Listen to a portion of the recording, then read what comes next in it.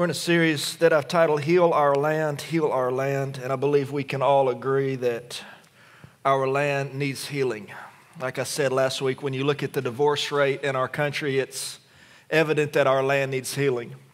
When you look at the abortion rate in our country, 2.2 abortions per 100 pregnancies, it's evident that our land needs healing. When you look at the pandemic that's going around in our nation, it's evident that our land needs healing. When you look at the fact that there's still people that hate one another just because of their skin color, it's evident that our land needs healing.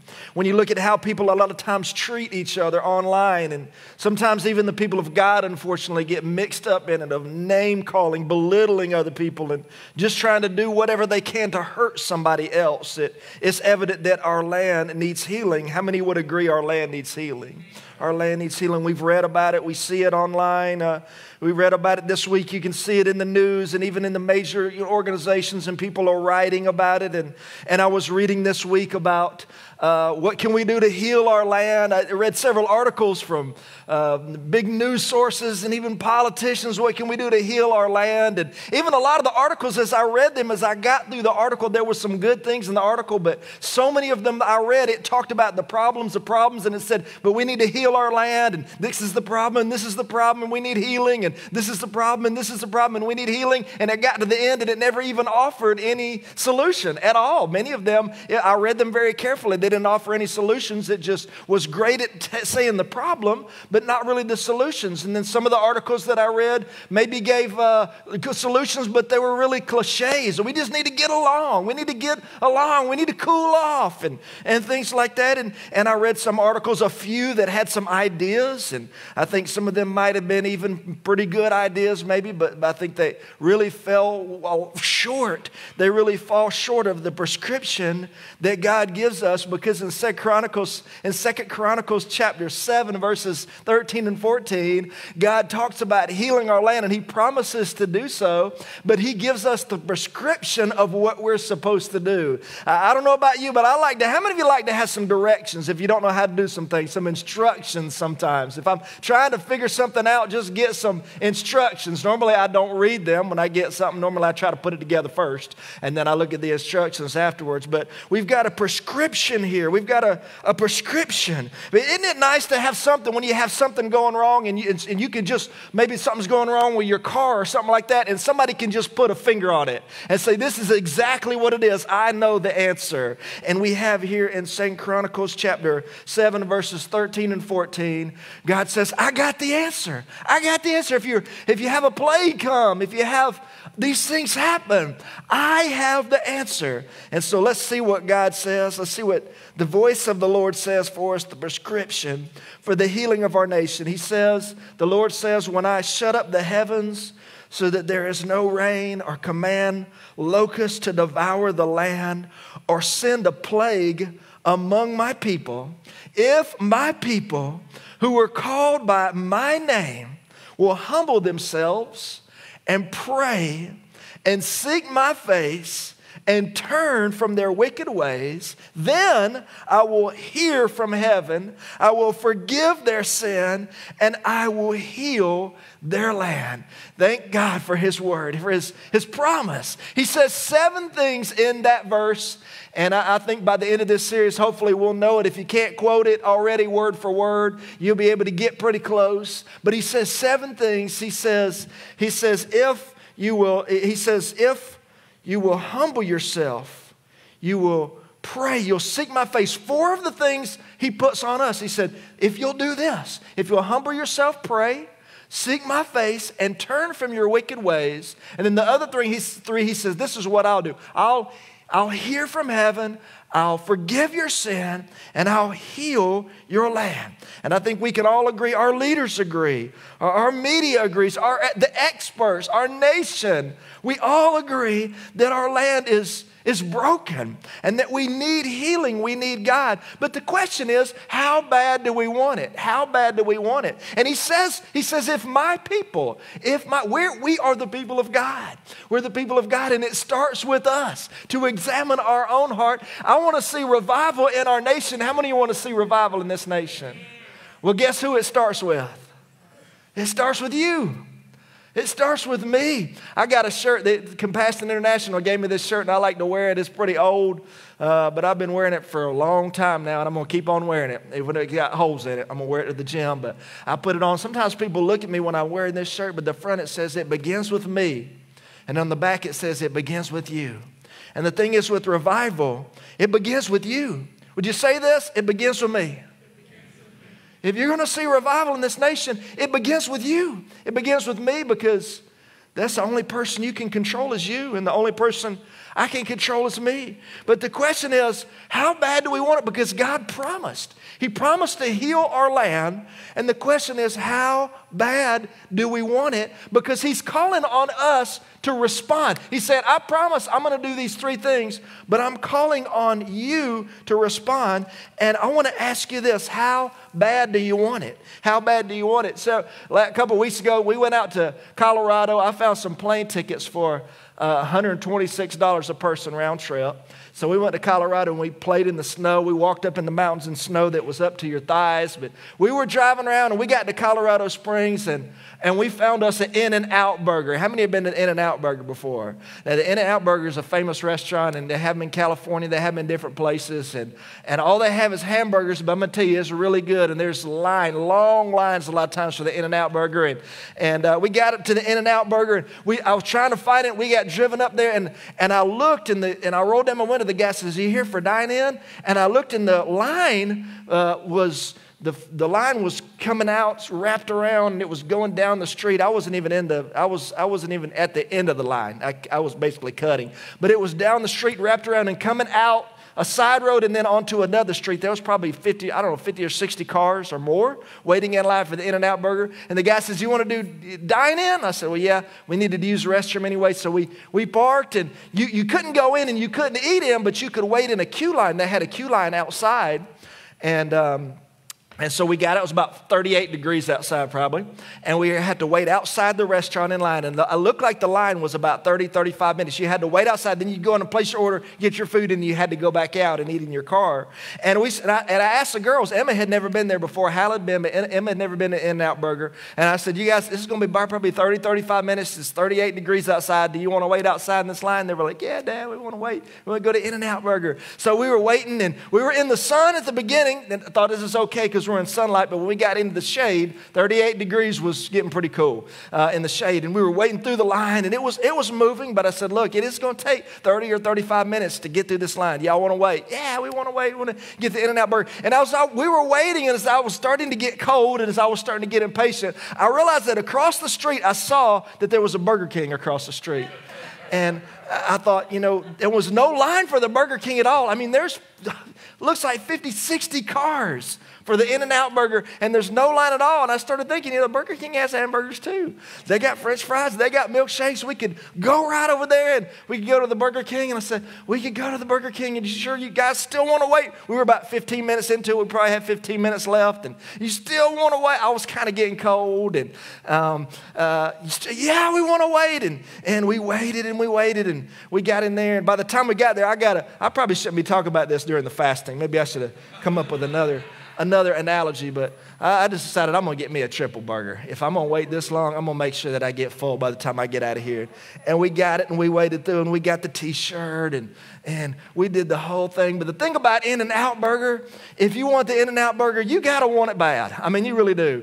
I mean, you have to actually want that. And I was thinking as I was sitting there, but there was nobody at Burger King. There was nobody. There was no line at Burger King. Can you imagine people drive by the Burger King and see that there's no cars and pass it up, and they look at the In-N-Out Burger and there's 60 cars. And they know, I can get in and out of Burger King in 4 minutes. It might take me 35, 45 minutes. And they will literally pass the Burger King up to go to the In-N-Out Burger.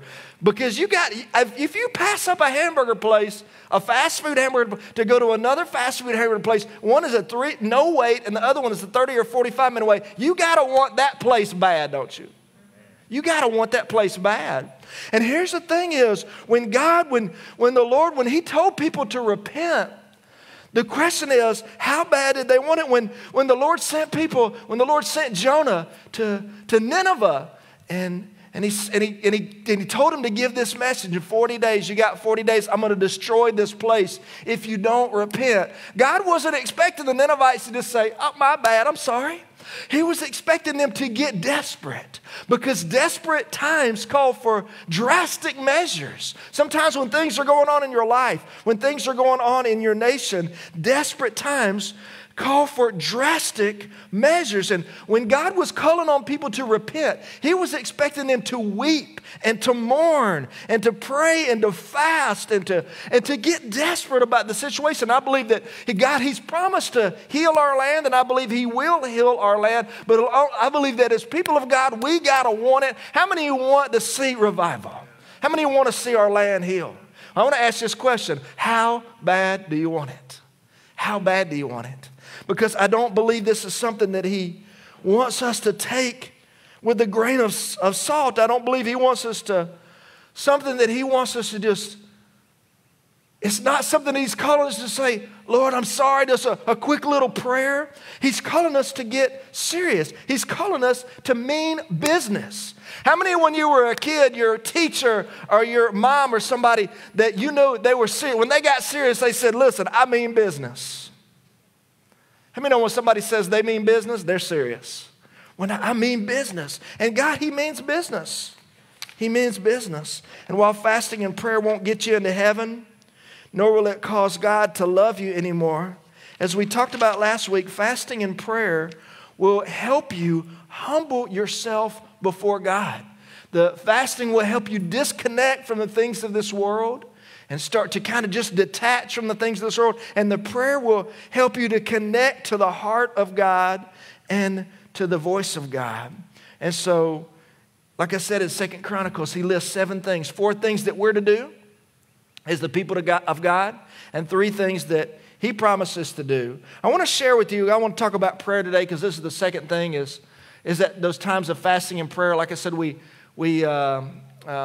every day we have a time of prayer, a time of corporate prayer. I want to encourage you to join in and be a part of that. But what happens when God's people with the right motives begin to pray and fast? What happens when God's people with the right motives begin to pray and fast? Number 1, our hearts begin to change. When God's people with the right motives begin to pray and fast, our hearts begin to change. Because here's the thing about fasting and prayer, is I believe, how many believe prayer is powerful? The Bible says the prayer of the righteous is powerful and effective. But there's something about these 2 spiritual disciplines that God gave us. When you put them together, that fasting and prayer, I'm going to tell you it's powerful, because that fasting will, as you deny yourself, it's going to cause you, when you do it with the right heart, it's going to cause you, when you're pushing away food, because fasting means to abstain from food for spiritual purposes. And like I said, when you look at the scriptures, that so many of these men and women of God in the scriptures, they fasted. The people in the disciples, they fasted. People all throughout Christian history, they fasted. I mean, it's not something that's, we do it once a year at the church, but I think if you took a poll of evangelical Christians, most of them don't. We don't fast. It's kind of a lost discipline in some ways. And the thing is that Jesus in the Sermon on the Mount, he expected that his followers were going to be fasting. He said, when you give, when you pray, when you fast. And it's something that he's given us to do that helps us. It's not going to cause God's love for you to increase. But here's the thing about fasting. It's not going to cause God's love for you to increase, because how many know God loves you? He loves you infinitely. And so when we fast and pray and say, man, if I fast, maybe God's going to love me more. It's not going to cause God's love for you to increase, but it might cause your love to increase for God. How many know what I'm talking about? It's not going to cause God's love for you to increase, but it's going to cause your love for God to increase, because as you deny yourself, as you humble yourself, it's going to cause you to get in tune with him more. And so fasting, it causes our hearts to begin to change. Isaiah chapter 58 verse 6, this is in the New King James Version. God says, this is not the fast that I have chosen, to loose the bonds of wickedness, to undo the heavy burdens, to let the oppressed go free, and to break every yoke. I believe if there's an addiction in your life, if there's a habit in your life that you're trying to shake, that you're trying to break, I believe if you will start fasting, I believe that fasting is because the thing about fasting, as you fast and as you pray, your flesh gets weaker. As you fast and as you pray, you start to detach from the cares of this world. Your mindset starts to change and your flesh gets weaker. And as you start to focus on prayer and as you start to focus on the Word of God and as your flesh gets weaker and as your spirit starts to get stronger, I believe that you're going to find the strength to break some of those habits. Some of us have behaviors and habits that we need to break, things that we need to turn away from. And as we fast and pray and the flesh gets weaker and the spirit gets stronger, it's going to give you the strength to do that. Fasting and praying, it's powerful. When I went over to Israel, if you ever get to go over to Israel, you'll see these, you might get to see one of these things. It's a mikvah. It's an ancient mikvah, and it's kind of like a baptismal pool that they dig out, because when they went to the synagogue or they went to the temple, they had to go, before they went up to the temple, they had to get down in water. They had to go down in one of these things, and they would get up to their waist or whatever, and they would wash, and it was a symbolic ceremony that they were washing off the things of this world. Because how many know, just when you live in this world, when you hang around at the systems and the things and the ideas of this world, when you live in this world, if you stay in the world and you stay around the world, then stuff is going to rub off. Stuff is going to rub off. And we have to, God has called us to be holy. How many know God has called us to be holy? He's called us to be righteous and be set apart. And that discipline of fasting and prayer, it's going to help start to break some of the chains of sin off of your life and change your heart. Because like I said, if we want to see revival in our nation,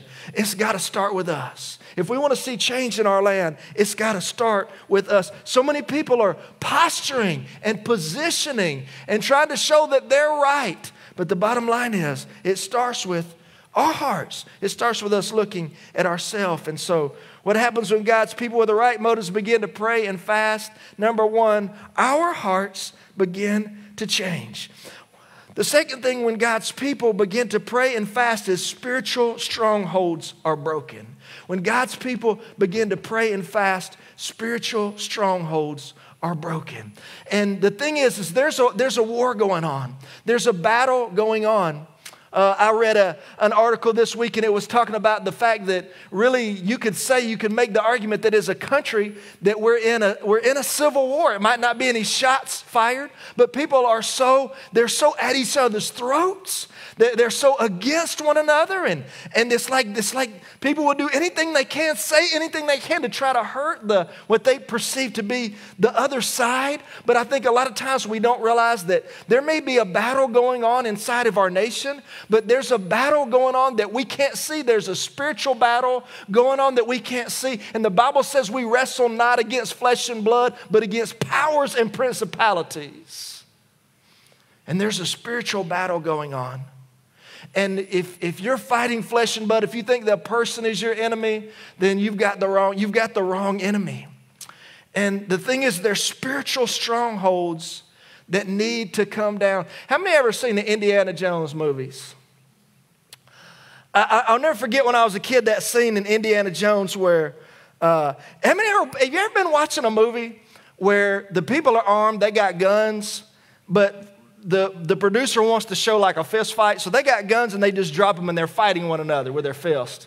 I never really understood that. But how many remember that scene in Indiana Jones where this guy comes up to him, they're on a bridge, this guy comes up and he pulls out a sword. And you think, man, he is in trouble. There's fixing to be a sword fight. And Indiana Jones looks at him, he has a gun. He pulls out a gun and shoots the guy. There's no reason to get into a sword fight if you got a gun, right? And here's the thing, is that I think we're bringing the wrong weapons to the fight. Because here's what it says in 2 Corinthians 10:3. It says, though we live in the flesh, we do not wage war according to the flesh. The weapons we fight with are not the weapons of this world. On the contrary, they have divine power to demolish strongholds. See, I think that a lot of times we're bringing the wrong weapons to fight. What the world is telling us what we're trying to do is we're trying to bring the weapons of information. What can I say? How bad can I say something? Maybe I can call somebody a name. Maybe I can say somebody to hurt them. We're bringing the wrong weapons to the fight. We're trying to fight with the weapons of this world, but God has given us spiritual weapons through prayer and fasting that have the power to bring down strongholds. They have the power to demolish these spiritual battles that are going on around us. Look at this quote. I love reading Bill Bright. He's the founder of Campus Crusades for Christ, and he's the one that funded this Jesus movie that is the most watched movie of all time. But he says, I believe the power of fasting as it relates to prayer is the spiritual atomic bomb that our Lord has given us to destroy the strongholds of evil and usher in a great revival and spiritual harvest around the world.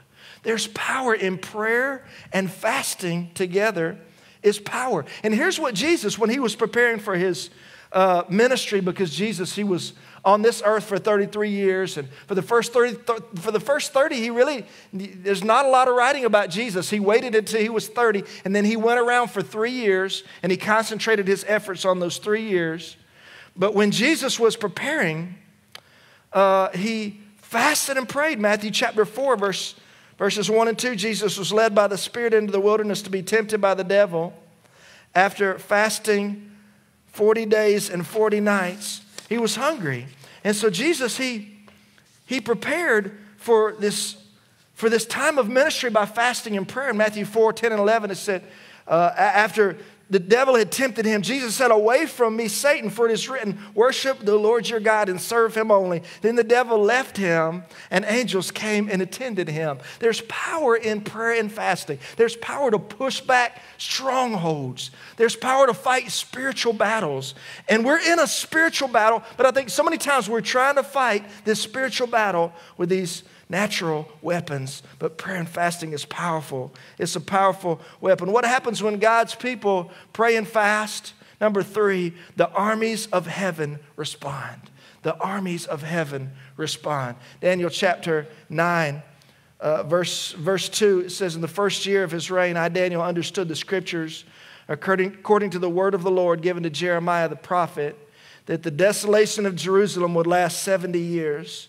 So I turned to the Lord God and pleaded with him in prayer and petition and fasting and in sackcloth and ashes. And look what happened here down in verse 21. While I was still in prayer, Gabriel, the man I had seen in the earlier vision, came to me in swift flight about the time of the evening sacrifice. He instructed me and said to me, Daniel, I have now come to give you insight and understanding. As soon as you begin to pray, a word went out. As soon as you begin to pray, a word. How many could use a word from the Lord today? As soon as you begin to pray, a word went out, which I have come to tell you, for you are highly esteemed. As soon as you went to pray, as soon as he was praying and fasting, Gabriel said, a word went out. A word went out. And we could read it, Acts chapter 13 like we did last week as they were praying and fasting. That's when God spoke to them. And I could have made that one of the points today, is that as we're praying and fasting, we're going to hear God's voice more clearly. But there's angelic activity. You see that there's a spiritual battle going on, and when God's people start to pray and fast, there's angelic activity. There's in the scripture, talks about angels, but there's only 3 angels in the scripture that are listed by name. One of them is Michael, and he's a warrior. One of them is Gabriel, and he's a messenger. He's what came to Daniel here when he was praying and fasting. The other angel, a fallen angel that's listed by name, is Lucifer. And he's the shining one.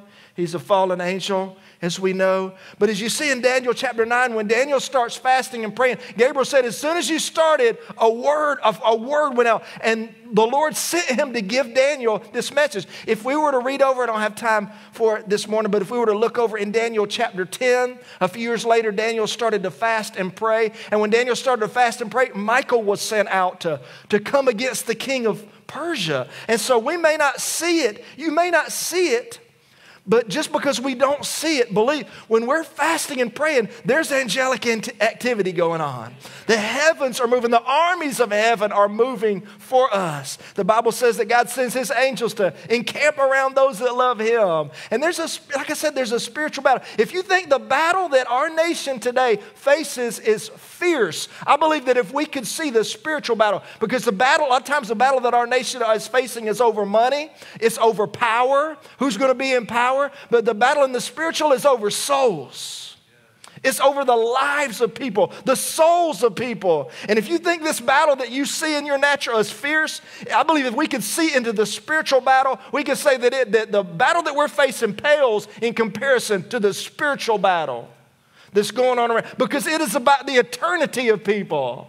The battle we face as a nation is who's going to be in power for 3 years or 4 years or however long. The battle in the spiritual is over the souls of people, the eternity of people. And I believe it's a fierce battle, and I believe that God has given us a tool. He's given us weapons that when we fast and pray, that it has power to move the heavenlies. That's a power. Are you thankful for that power today? The question is, how bad do you want it? How bad do you want it? Because like I said, when Jonah went into Nineveh, he wasn't expecting the people to give up Reese's peanut butter cups, okay? The king didn't say, look, this is bad. We're going to nobody eat Reese's Pieces. You can eat everything else. But he was they put on sackcloth. They got down in the dirt, and everybody, the animals, the kids, everybody fasted. And here's what the Lord says in 2 Chronicles. He said, would you say this for me? If my people will humble themselves and pray and seek my face and turn from their wicked ways. Like I said, a lot of times we say, well, I don't have any wicked ways. If you think you can't change, and you don't need to change, it's probably because you haven't been seeking his face. If they'll humble themselves and pray and turn and seek my face and turn, then I will hear and I will forgive and I will heal. God's promise, how many know God's promises? You can take them to the bank. You can depend on them. The question is, are we going to do it? Are we going to do it? And the only person I can control is me, and the only person that you can control is you, so we can't. I know there's a lot of churches around the nation, they're praying and fasting. They do it during this time of January. But the question is, are we going to do it? Are we going to do it? Because God has promised. He's promised to heal our land. When we fast and pray, the armies of heaven respond. When we fast and pray, the word of God goes out. And so there's power.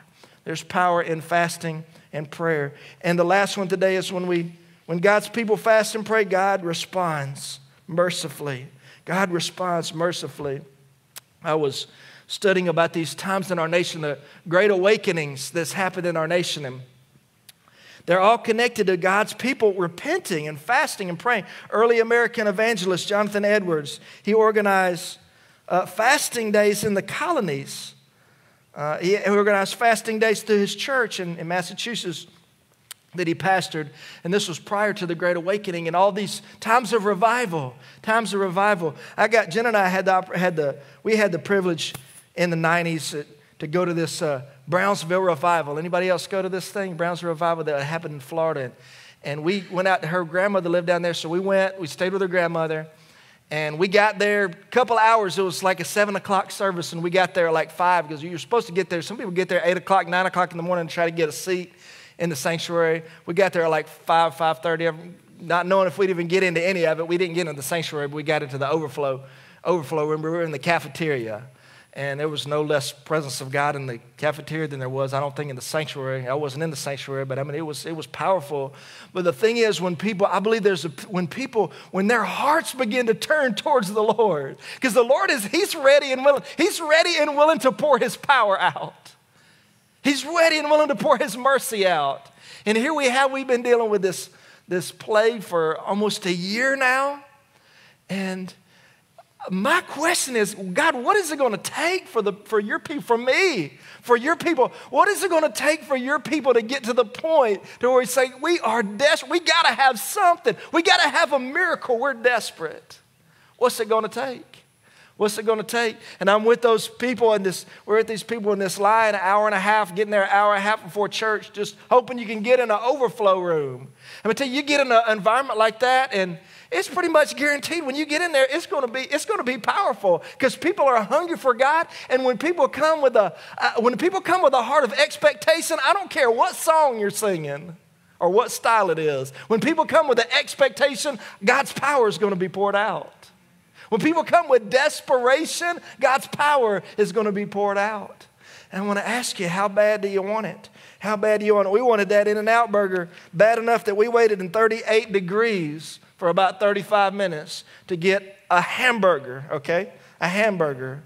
How bad do you want revival? Here in Jeremiah 18, verses 7 and 8, it says, God says, if at any time, would you say this to me, anytime? If at any time I announce that a nation or kingdom is to be uprooted, torn down, and destroyed, and if that nation I warn repents of its evil, then I will relent and not inflict on it the disaster that I had planned. God's merciful. He's compassionate. He said, if at any time, if I announce that a nation is going to be uprooted, destroyed, if they repent, then I will relent. I won't do it. I won't send the disaster. And so there's power. There's power in prayer and fasting. I want to ask Jared to go ahead and come up. We're going to pray in just a moment. We're going to close. But I want to encourage you. I want to encourage you as a pastor of this church. I want to encourage you to participate with us in this time of fasting. And if you haven't already started, I want to encourage you to pray and ask the Lord what He would have you to do, because I know it's not easy. It's not easy. It's difficult. How many of you love food? How many of you, when you go on vacation, you plan the days around food? Or you plan the vacation around food? A lot of times we go on vacation, we plan it around food. Food is an important part of our life, and we're blessed with some good food here. And I love food, but there's a spiritual discipline that the Lord has given us, the discipline of fasting, and it's not easy. It was not designed to be easy. It's not supposed to be easy. Like I said last week, the King James Version says, afflict yourself. On the day of Yom Kippur, He told them to afflict themselves. And if it's easy, if it's really easy, then you're really probably not doing what the Lord has given you to do. It's difficult. It's challenging. I can remember when I was a young man, when I was 15, 16 years old, and so we were going to go on a 21-day fast. We're going to do the Daniel fast or whatever we're going to do. It's hard for a young man to get pumped up about that, all right? Because when I was 15, 16, I could eat a whole large pizza from Domino's by myself. And to go without that, I could go without food, no problem, for about 3 or 4 hours. But I just didn't get excited about it. And I can remember when I first started in, and I first started practicing this discipline of fasting.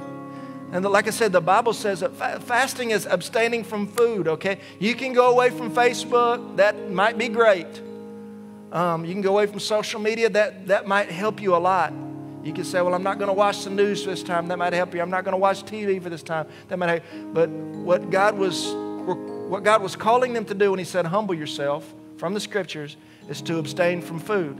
Either a partial fast or a full fast, for a time period to abstain from food in order to humble themselves. And prayer, disconnect from the world and connect into God. And once again, I want to encourage you.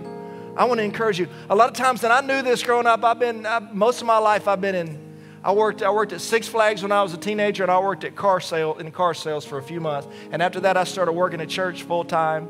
And I've been doing that for most all my career. I've been in ministry full-time, working in churches. And I know a lot of times one of the things as a pastor is that when you do a prayer meeting, your attendance, you're not going to have as many people at the prayer meeting probably as you do at whatever else you do, pizza meeting or something like that. It's not something that maybe some people don't get super excited about. But like I said, here's the thing. We got to ask ourselves the question, how bad do you want it? Would you agree our nation needs healing? Would you agree that it's pretty bad? Would you agree we're at a point of crisis? How many agree that our nation, that our world, how many agree that our nation right now is in a crisis?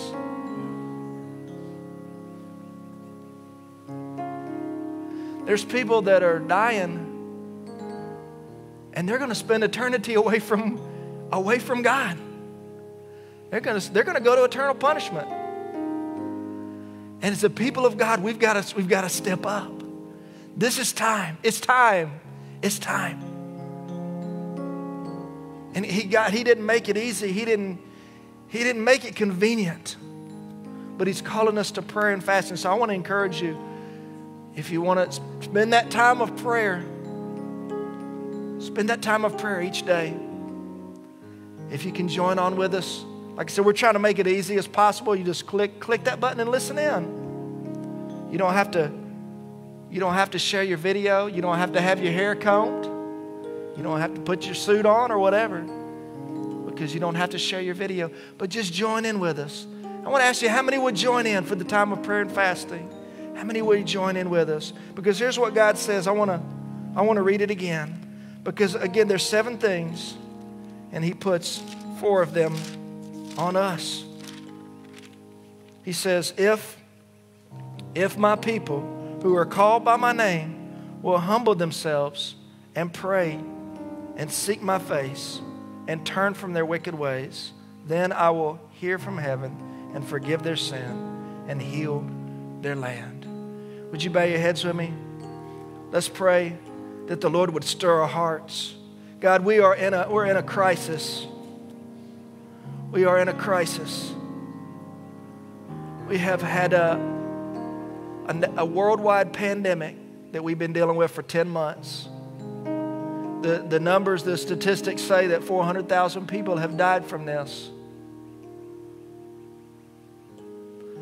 And it seems like it continues to rage on. It's hurting our economy. It's disrupting our way of life. People are upset. They're at each other's throats. God, there's contention. There's vying for power and position. And so many people, God, are pointing the finger at the other person. And God, we need help. It's not something that's happened overnight. Believe me, this is not something that's happened overnight. This has been decades in the making. It's been where our nation is going towards, because if you reject God, then you find yourself in a huge mess. And in so many ways, we've turned our back on Him. And God, we ask you to forgive us. Forgive our nation. Heal our land, Lord. I pray that you would stir the hearts of your people today. And I pray that we would humble ourselves and that we would pray, that we would seek your face, that we would repent. Lord, I pray that during this time of prayer and fasting that you would send, God, I know that there's spiritual strongholds being broken over people's life. There may be addictions that are broken. There may be bad habits that are broken. Lord, you're breaking the chains of sin. God, help us. Help us to seek you. Help us to get desperate for you. And help us to see a revival in our nation. Lord, we pray once again for this week as the inauguration takes place. And God, so many things that are happening. There's so many important things in our nation that are happening. But God, there may be tension. And Lord, I thank you for peace. God, I thank you that no weapon formed against us will prosper. But God, I know in the background there's a spiritual war going on. And so God, we're just asking you to pull down darkness and demonic strongholds that are over our nation right now in Jesus' name. Lord, we ask you to push back the forces of darkness in Jesus' name. The forces that are trying to divide us and conquer us. Lord, I thank you that it will not stand. God, stir the hearts of your people to repentance, to prayer, to desperation. God, may we want your presence so bad, God, that we'll seek you with our whole heart. And we pray these things in Jesus' name. Amen. Amen. God bless you. We're having the prayer tonight at 7 p.m.